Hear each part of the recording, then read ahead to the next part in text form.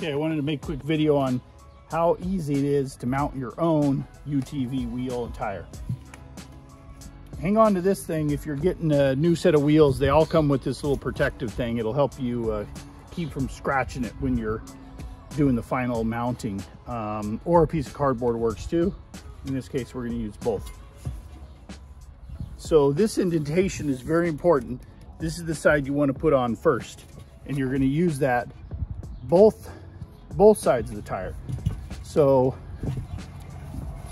kind of push your wheel into the tire, let the bead of the tire get into that groove. There you go.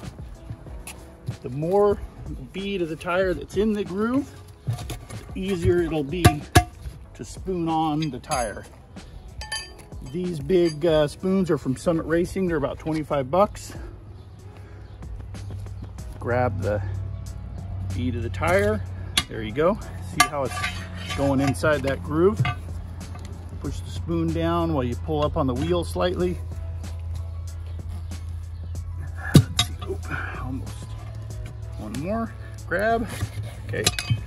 Okay, let's do it one more time. Push down on the tire so it doesn't scratch the wheel.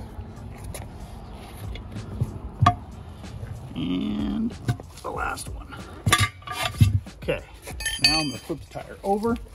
This again will protect the wheel.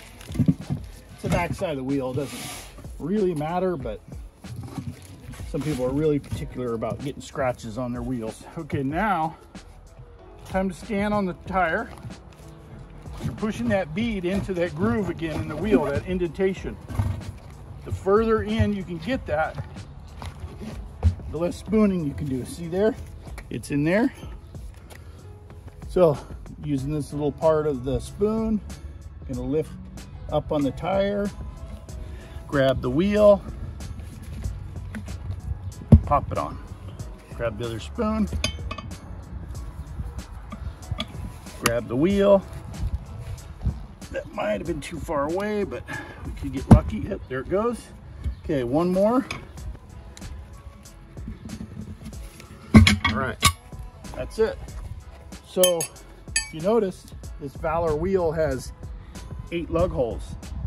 This is a dual drilled wheel. It fits on Polaris, Can-Am, Honda, Kawasaki, everything, which is really cool, obviously, except for the new 5 lug wheels.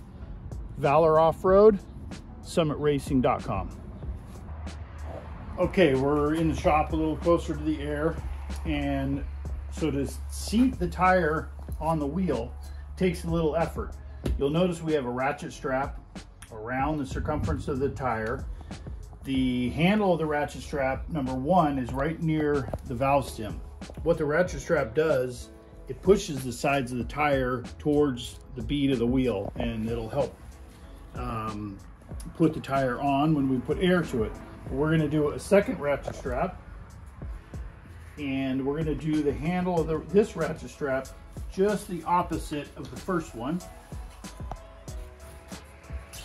Close to the center as you can get it. It doesn't have to be perfect, but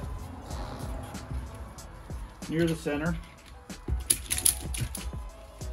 Have them snugged up, and then we're going to spray the bead with very soapy water. Soap works really well. That's what they use in all the tire shops, and it doesn't attract dirt. It's easy to clean up. You're going to do that on the back side too. Put a bunch in there, roll it around, okay? Then what we use is an air chuck that locks itself on to the valve stem. Like that. Then you can operate the ratchet straps if needed. This tire already started going on, so pressure is there. We're going to release the ratchet straps. Okay, now those loose.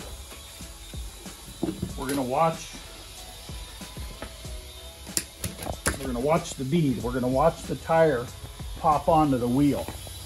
This tire says 35 pounds max to seat the bead, so we're not gonna go over that. And if it takes a long time, we just heard the rear one pop on. If it takes a long time, don't be afraid to pop the air off. Check it with the air gauge. So we'll do that just for the heck of it. But you can see air is still building. The tire is popping on. Looks like it's about to come on, but we're gonna stop, check it just to make sure. Okay, we're at about 24 pounds. So we could put 10 more in there and still feel safe about it. There it goes, it's on. We're gonna lower that pressure to 20 before we test them out, but there you go. That's how to inflate a tire. That's how to mount a tire on a wheel and properly seat the bead. There you go.